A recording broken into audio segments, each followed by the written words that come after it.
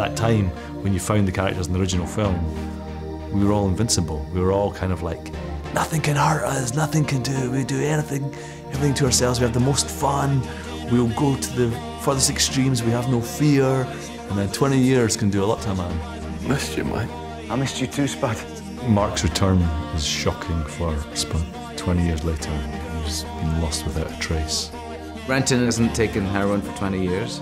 He's trying to help Spud get clean and brings him some running shoes, and he gives Spud some purpose, and he talks about replacing your addiction with something better for you.